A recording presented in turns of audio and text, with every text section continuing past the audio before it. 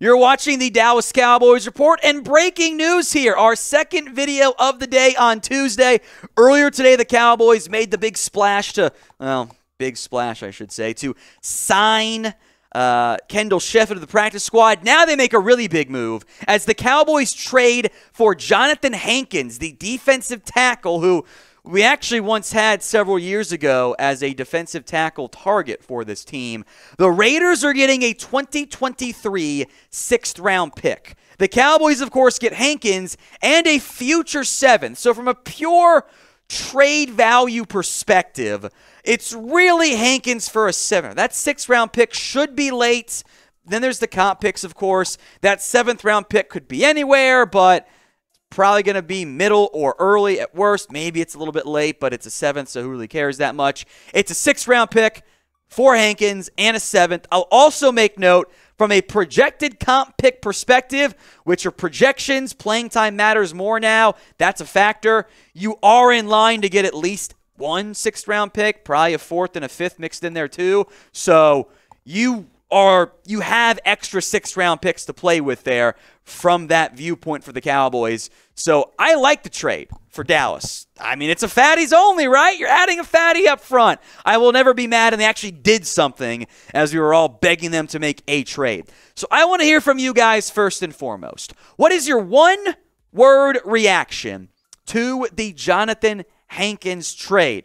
Good, bad, indifferent, sad, happy? Fatty's my one word, by the way. I will leave it up to you guys. In fact, I'll make this question the pinned comments on today's video. So if the ad break happens to come here on YouTube, cool, it's great timing. Head down there. Let me know your one-word reaction to the Hankins trade. My one word is fatty. I want to hear from you guys in the comment section.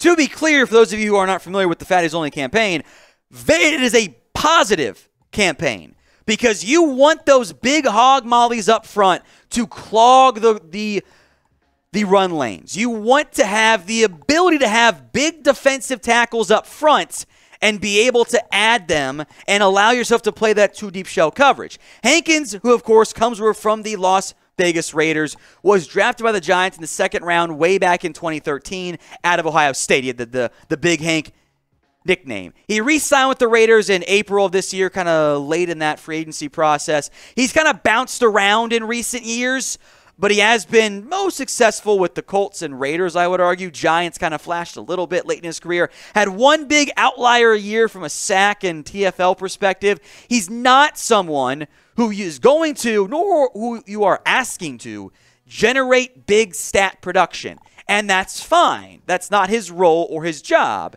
His job and role is to stop those runs and clog the lanes, take up a blocker or two ideally, and let your linebackers or your safeties, if you're playing the big nickel package, make the plays. The Cowboys now have extra depth along that defensive line, especially amid the Terrell Basham trade rumors out there, which we've discussed before. Osa and Bohanna I will continue to label as your starters at the 3 technique and the 1 technique spot. Last week, the Cowboys rotated Tristan Hill and Carlos Watkins fairly heavily. There could be a surprise injury that we don't know about at this point. I have not heard anything of that coming out of the game. But I do know that Neville Gallimore was a scratch last week. Now, Gallimore is in a very interesting spot at this point, because I've heard some negative things about his off-season work ethic and whatnot, and that's a big reason why he was playing deep into the preseason. He hasn't been that impactful yet, which is a bit of a disappointment because I love him at Oklahoma. I was happy about that move. I'm curious what happens to Gallimore now, because you're not going to have 6 DTs active on game day. It's going to be at most 5. And you just traded for Johnathan Hankins to make him active on game days. Maybe not necessarily this week against the Bears, but possible, but we'll see what happens in practice week if he can play playbook fast enough. But I'm curious what happens to Gallimore now. The wrist is allegedly an issue too. We'll know more throughout the week. If he doesn't practice Wednesday with the wrist, maybe he is banged up.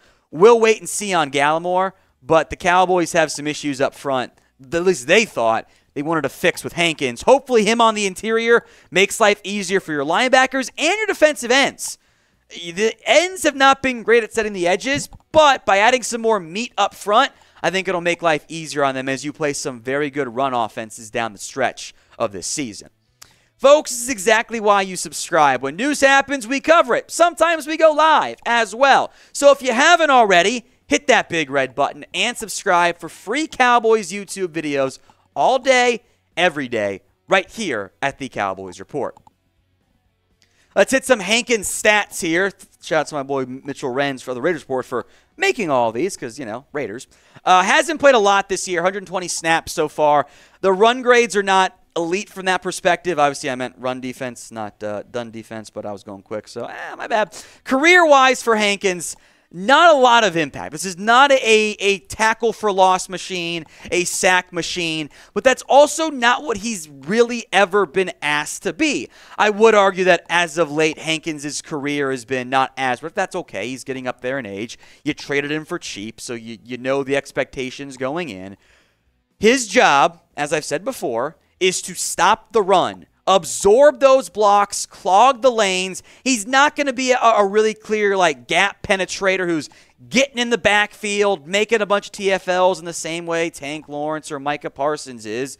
This is someone whose job is to, hey, the guard and center are blocking me. Now my linebacker's free to go make the tackle. That's what you're asking for from Hankins, and at his size, he can do that, I promise you. The numbers last 4 years have begun to decline. That's, again, expected as these defensive linemen continue to age. He is 30 years old right now, but he does bring you fantastic size at 320-plus pounds.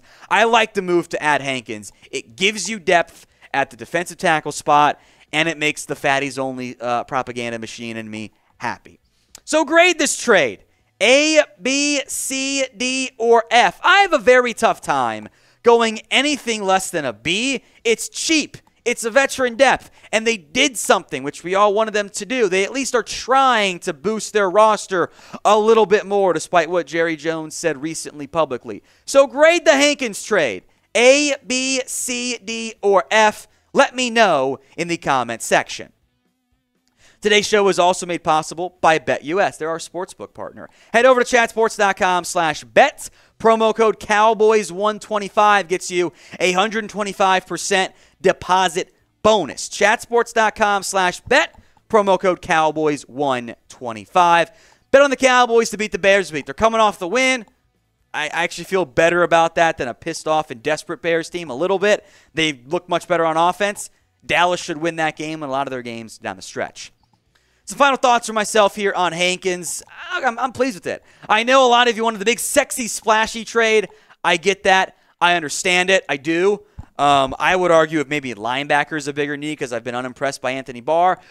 But I'm never going to be mad about a team adding more pieces. We've wanted them to be more aggressive because they were not aggressive in the offseason. And they did something.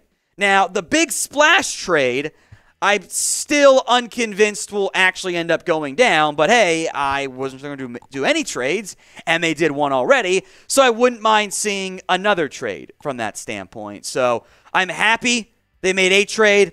I would like to get more. I'm also not going to get my hopes up too much on that standpoint.